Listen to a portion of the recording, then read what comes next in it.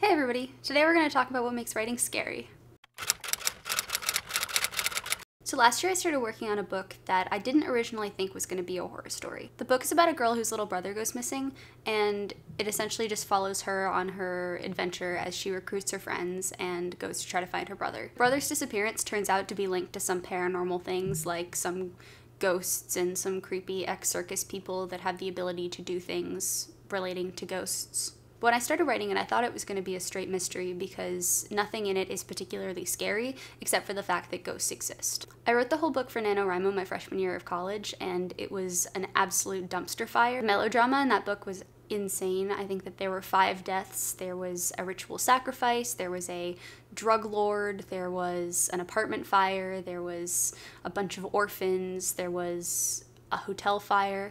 5 people in this small town go missing and the FBI doesn't take notice, and one of them is a fully grown adult. So I'm writing this book and I'm workshopping it in my fiction writing class in college, and every time that I submit it to class, my professor/advisor is telling me that this book is trying to be a horror novel, but I'm just not letting it be one. So before that, I never liked horror. I get scared pretty easily, so I tried to avoid it. I definitely didn't write horror. This was the first story that I even delved slightly into things that were vaguely supernatural. But the more that my advisor kept telling me that this book wanted to be a horror book, the more curious I got about whether or not I'd actually be able to make it a horror book.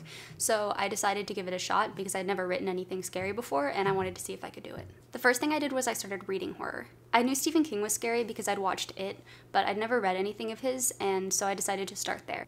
I read Needful Things and I listened to Pet Sematary on audiobook whenever I walked to class, and both of those were very scary, but I enjoyed them. I wasn't going for Stephen King level horror, I was shooting for more Stranger Things level horror, but I figured starting with Stephen King would be good because that would set the bar very high for how scary I wanted the book to be, and knowing me, I would probably ease off of it a little bit, which put me in the right territory for making the book scary. Also, my subject matter wasn't inherently scary. Ghosts are not scary in books, I learned, because you just describe them as people, so they don't seem out of the ordinary because you're describing them as walking, talking, breathing humans. So long story short, this started a year-long quest of me trying to figure out what makes writing scary to turn my original idea into a scarier version of itself. In this video, I'm going to tell you all of the practical and actionable things that you can do to make your writing scarier if you are trying to write horror and don't know where to start. There are 4 things that make writing scary.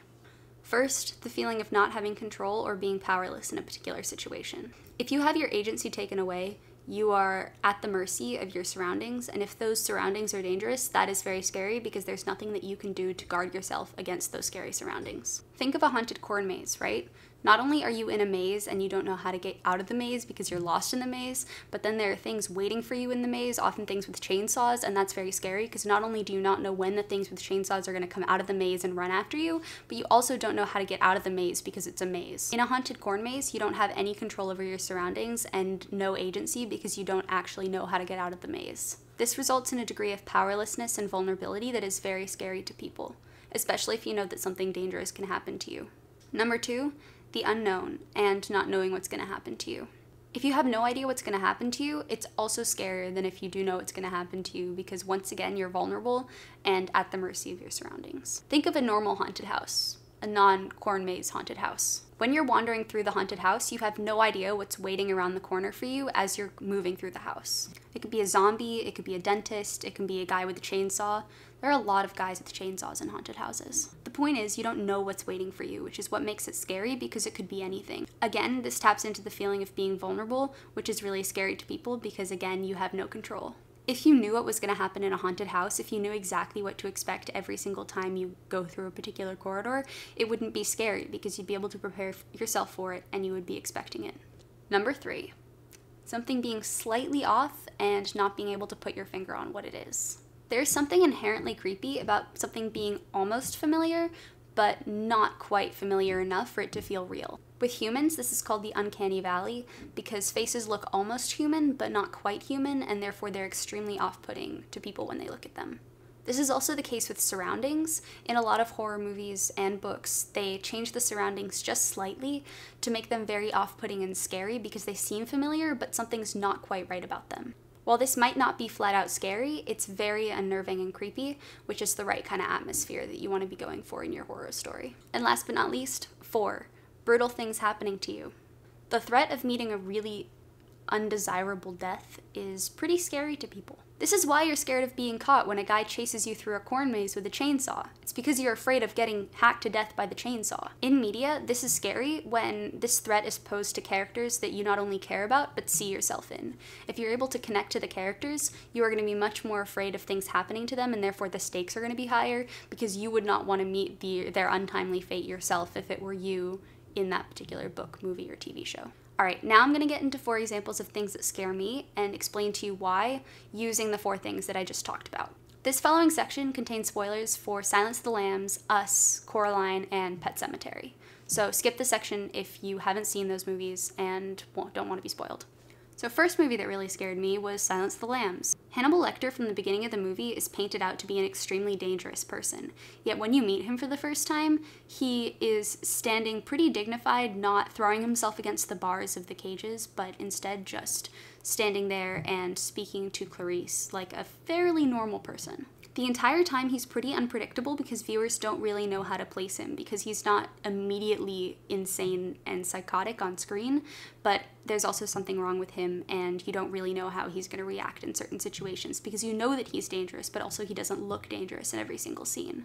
Perhaps one of the scariest scenes in the movies is towards the end when Clarice is looking for Buffalo Bill and all the lights are off and he can see her with his night vision goggles, but she can't see anything and she's wandering through the dark. You know that Buffalo Bill is a bad guy who's very scary and does very bad things to people that Clarice wouldn't want to be done to her, and you as the viewer would definitely not want to be done to yourself. Because you connect to Clarice, you also don't want this fate to befall her, so watching Buffalo Bill be able to stalk her with his night vision goggles and her having absolutely no idea takes away all agency and control that she has in this situation, which is what makes it really scary. Clarice is totally powerless, whereas Buffalo Bill has power, and this is scary to watch because all of her agency has been taken away. Another movie that scared me was Jordan Peele's horror movie Us, which came out in 2019. I think this movie is scary because not only do the viewers not know what's going to happen to the characters, but the characters have no idea who this other family is and why they're stalking them. You don't know who this family is, you don't know why they're following them,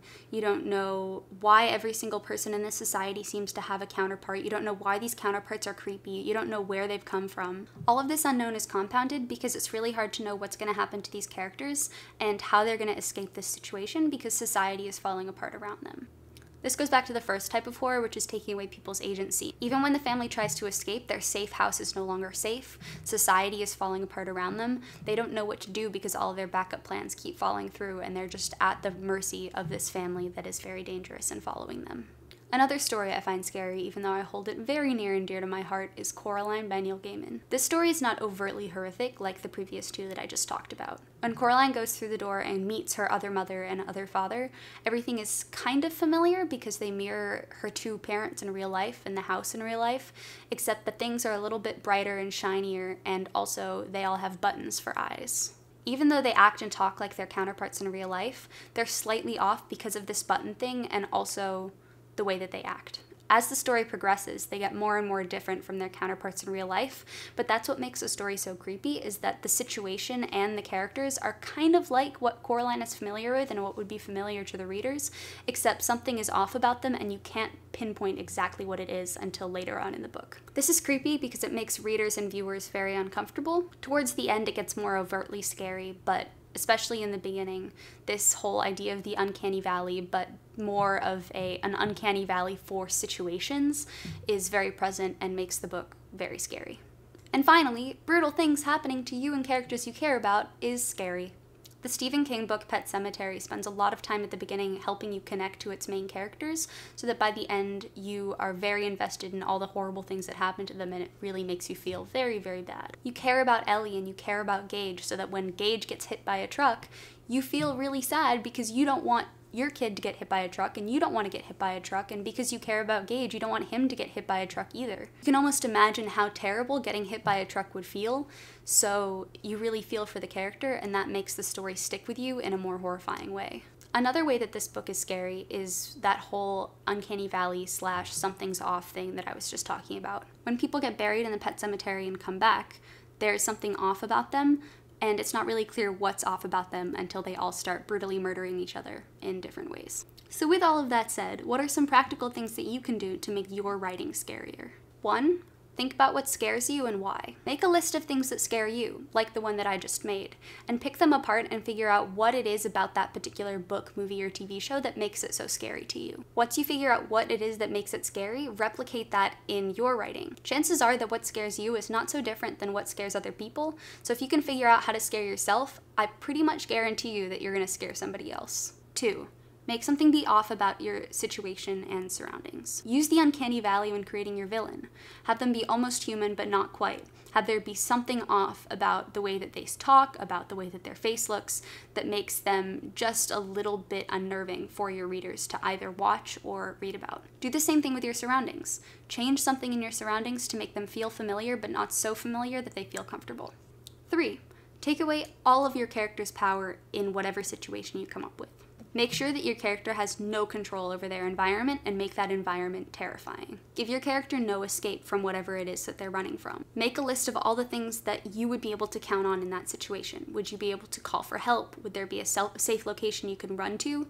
Get rid of all of those things for your protagonist and make them stuck. Destroy any way your character has to escape from the situation and you've automatically made it that much scarier. 4, and this one's super important, write characters that your readers can relate to. What makes horror scary is that you can see yourself in that position and you would never want to be in that position. It's hard for you to see yourself in that situation if there are no characters that you can relate to and no characters in which you see yourself in some way. Make sure your readers care about the terrible things that are happening to your character because that's what's going to haunt them, that's what's going to make this story stick in their minds, and that's what's going to keep them from being able to sleep after they read your story. 5, up the stakes by making the threat really scary and brutal. If someone was chasing you through a corn maze offering you free popcorn, it would not be as scary as if somebody is chasing you through a corn maze with a chainsaw. Odds are you're going to want popcorn more than being hacked to death by a chainsaw, so you're going to run faster from the chainsaw guy than you would from the popcorn guy. Your readers are going to squirm if they themselves would not want to face the same fate that your characters are facing. Think of something painful or brutal and use that in your story to make sure that your stakes are high and to keep your protagonist running really fast away from whatever it is that's threatening them. And 6, if it scares you while you're writing, you're on the right track. If thinking about your story scares you, then it's probably going to scare other people once they read it. Use yourself as a guide when writing horror. If you get scared at everything like I do, it might not be super helpful, but that's what beta readers are for. And it's always helpful to be able to trust yourself and your judgment when it comes to this at the beginning, because it'll keep you sort of on the right track until you can figure out where it needs to be heightened or not. That's it for today's video. Let me know what you think down in the comment section below. Do you agree with what I said about horror, or is there a different way that you approach it? Let me know. I'd love to hear from you. And don't forget to like and subscribe and turn on notifications so that when I post a new video about writing, you will hear about it.